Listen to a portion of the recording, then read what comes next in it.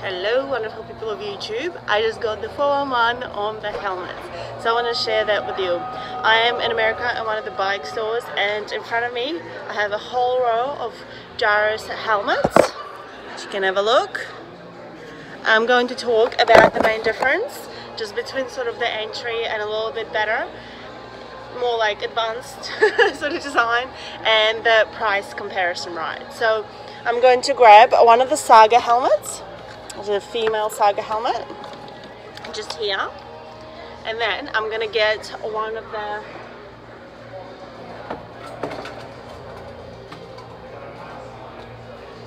Ember. One of the Ember. Let me double check. It is. There you go. This is actually like so bright. I'm loving this. I'm actually really loving this one right now. So having a look at the comparison, right? So I'll help if I put this one straight. How different are they? Or this is a bit got a different color, right? So for you to see same color, I'll show you with this one, so it just makes a little bit more sense in the video. Here you go. Is that better?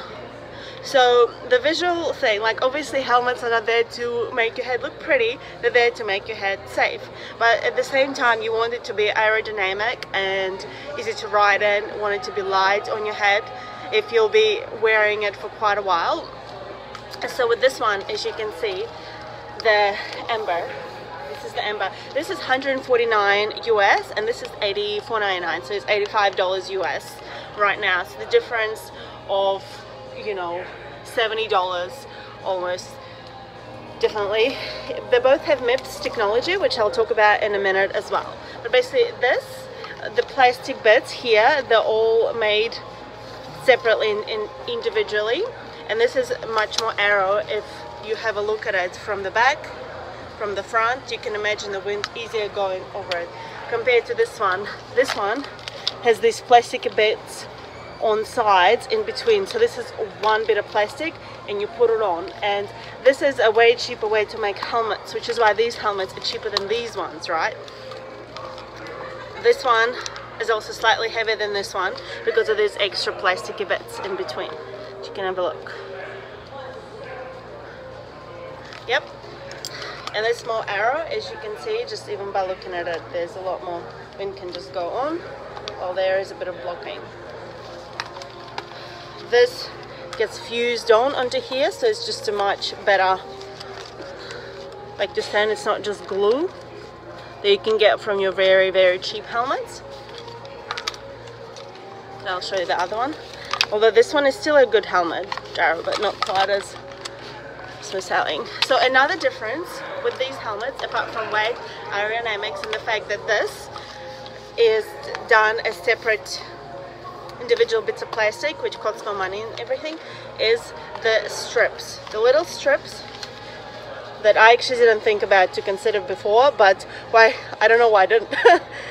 This, the more expensive helmet, the strip is much thinner and it feels nicer, so it'll be nicer to have it on the face. And also this one, the big and chunky one, clunky, it will absorb all the sweat, and it's just, now to think back at it, the helmet that I have, it's pretty, like I feel it, especially if I'm like out riding. It might sound a bit gross, but you're like sweating and you just do feel it feels heavy.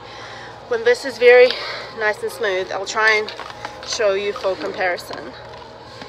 Do you sort of see? So I know there's lights behind me. I'll flip the camera and I'll try and show it to you so you'll be able to see it better. So do you see? It's just significantly thicker compared to this little one. This feels much nicer and would feel much nicer on your face compared to this.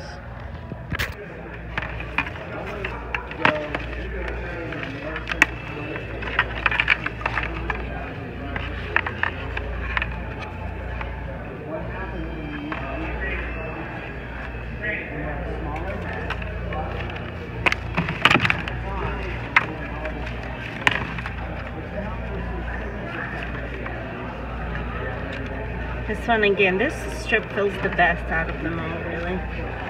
Nice and thin and smooth and just one is a bit rougher and fatter. Still.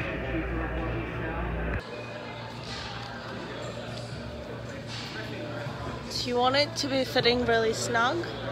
Then you turn upside down and you see if it will come up. Feels pretty good. Feels pretty good. So there's this one. Costs $150.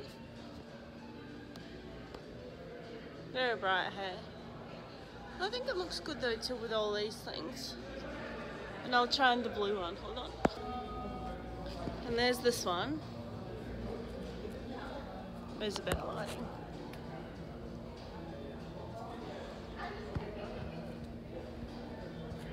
What do you reckon? This one costs just a little bit over half of the other one, the price wise. I definitely do need to replace my regular helmet as well, just because it's getting gotten a lot of wear and tear out of it. It's starting to crack in a few places, not just plastic, so I definitely need to replace it. And I don't want to be using my $300 helmet that charges up on every little ride I do, so I'm just looking at a new helmet. Now both of these helmets have MIPS technology, which is little plasticky bits that are on the inside of the helmet. As you can see, I'll move it up closer. You see that little flappy plasticky thing? And the other one. So they're equally good in that regard. So they both have it. So MIPS is a technology that was actually created by company Bell and just helmets over here and invented, and now Gyro uses it as well because they're like linked up together, and more of other helmet manufacturers are implementing it.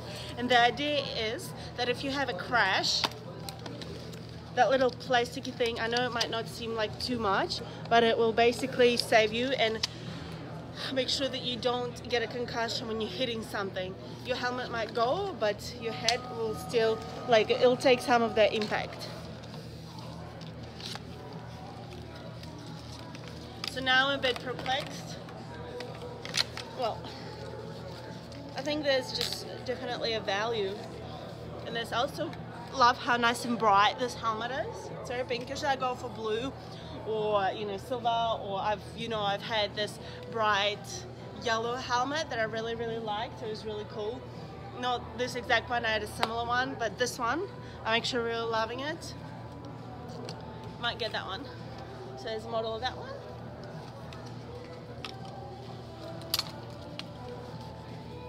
Oh, there's that one.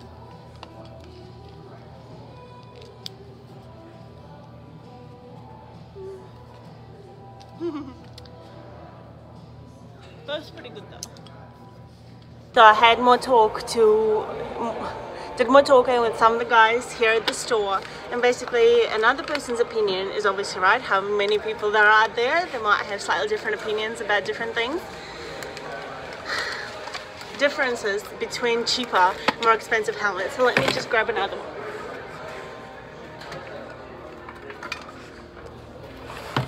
This is Gyro Bronte, and this is $30. So we're just looking at different helmets and their prices, right? So again, you're paying for, I looked at the weights of these two, to be honest, and generally the more expensive would be lighter than these ones. But I looked at the weights and they're basically the same, 301 gram and 308 grams. Whilst something that you want to look at as well when you're getting a helmet is this back dial, i.e. how it will fit on your head. So if you have a look at these dials, yeah, and then this one, can you see?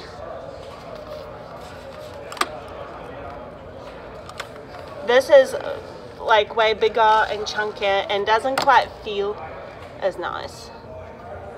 See? This is just a nice tight little dial box. Oh, there you go. Now you see better compared to this big and chunky. And I've noticed with my cheaper helmets again that's like big and chunky, and it just fits nicer, and it's designed to fit nicer when it's just slightly more expensive, like depends how it feels on your head and how it fits your head shape, right? Because you want to be using it and riding it and feel good in it. There's some padding on the inside. And another thing, when you're looking at the helmet, that I didn't mention before, is the ventilation. So how cool you will feel in these helmets. You know. So compare the ventilation of this and this. I'm trying to make it so you see it. So it's just, I'll put it on the ground and I'll flip you guys around so you can have a look. So the amount of ventilation here compared to these holes, right, and then these ones.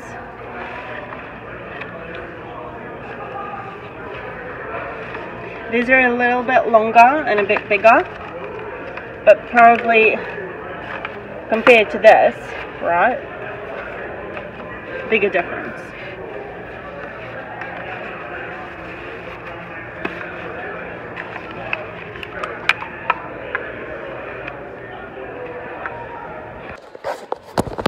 So obviously these things would come into account when you're riding in the hotter climates or spending many hours on the bike. So to sum it all up, also to add another little twist to it, I'll insert a little video here.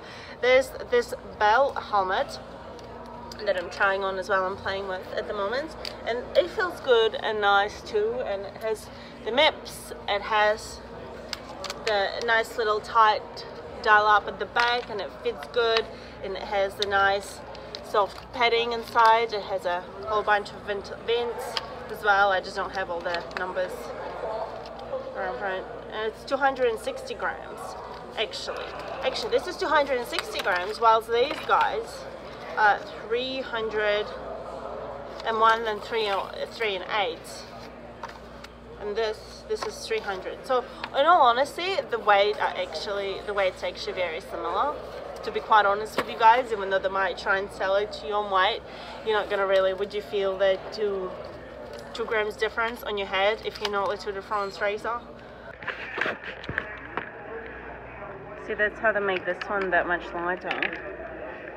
There is over here, there is a bit that's not even there. It's just holding it on. Whilst in all of these, this chunky bit, right, there's still a bit of hang it on.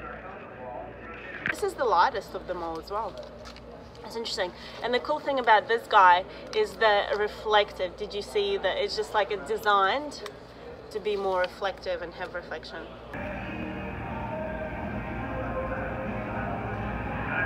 Yeah, but it wouldn't work with the other ones, no? Well, some of them are, like that one is.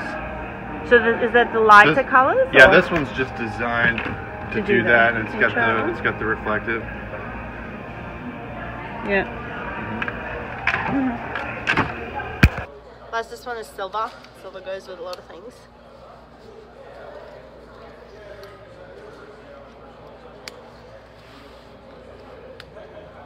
So basically when you're choosing a helmet, there are a few things that you want to look at. One, is it safe? Is it up to regulations? Does it have everything that it needs to have? Ideally you want, for example, MIPS technologies or something along like that. So all these helmets in front of me, actually this one, the cheaper one, it doesn't have the MIPS, so it won't be as safe technically. Although riding in a helmet is going to be way better than riding in no helmet at all. So always wear a helmet because safety is first. And there are things that you want to look at are these little strips. I'll also do a flip and show a strip on a really cheap helmet compared to these more expensive ones. The ventilation, the amount of weight, the vents, the aerodynamics of it. It depends how racing, speedy, competitive you are. And the strips, the padding on the inside, the strips, how nice they feel, how thin they are. And then basically the aesthetics, I guess, at the end, because you do want to like what you're riding in and what you're wearing. Hope this was helpful. Now which one do you reckon? I'm looking at this. I do like the silvers, but I don't think they look as good on the head. And I know it's not about how good they look, but anyway. humor me. And there's this guy. It's very bright, very visible, but I do like that color as well. But I'm thinking maybe this one, but it still costs 150. We can call it they're cheap, but.